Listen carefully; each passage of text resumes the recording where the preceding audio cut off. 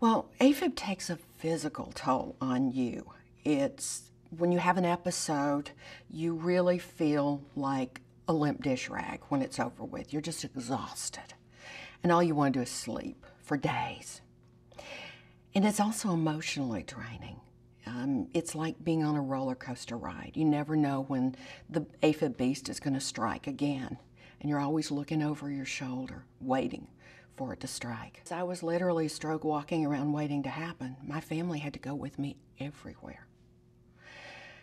And if you think it's expensive to have one person out of the workforce, think about having your family travel with you everywhere. I couldn't even go to the grocery store by myself.